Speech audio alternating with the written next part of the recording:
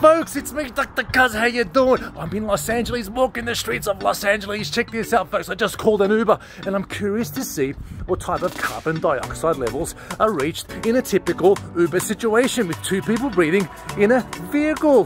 Folks, I've got the FD, Forensic Detectives Carbon Dioxide Monitor, and I'm curious to see what levels we reach in the Uber. I'll just give it a few minutes now. She'll be coming in a minute. Here we are. I think my Uber guy's right here.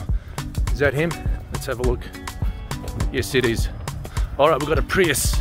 We've got a Prius.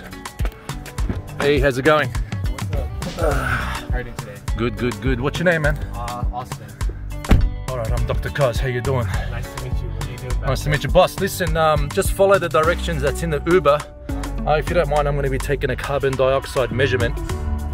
I don't know if you know what carbon dioxide is. Have you ever heard of that, sir? Yeah, it's something we breathe out, right? Yeah, we exhale carbon dioxide, and it's getting quite important in this post-COVID world we're in. So if you don't mind, just take me to my destination and let's just see what happens to the carbon dioxide level in the vehicle. Let's keep a track on the time here so we know how fast this level is reaching in the Uber. Already 8:28. We started about 4:50. 4-minute mark, 10:67, climbing to 1100.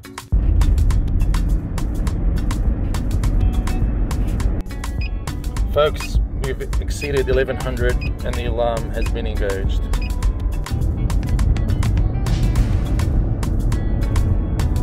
Alright folks, 5 minutes in, we're at 1100. I had to mute the alarm. I just got dropped off my Uber vehicle. That was fun. We surprised the driver, and check it out.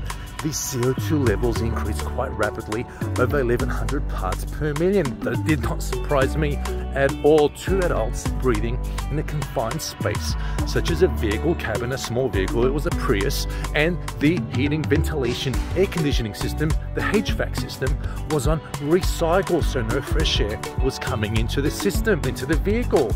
So what happened? Within 5 minutes, again, we exceeded 1100 parts per million, and we know that that's a fairly magic number in indoor air quality with CO2. AB841, ASHRAE, and others are recommending that's sort of the limit, especially in this post-COVID-19 world. If it goes beyond that, then we should take some measures, such as putting down the window, increasing the ventilation of fresh air that comes in to dilute the CO2.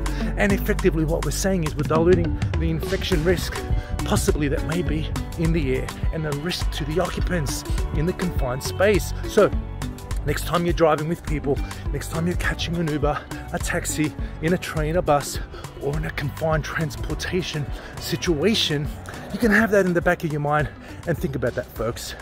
Enjoy it, have a great day, and drive safe out there. See you later.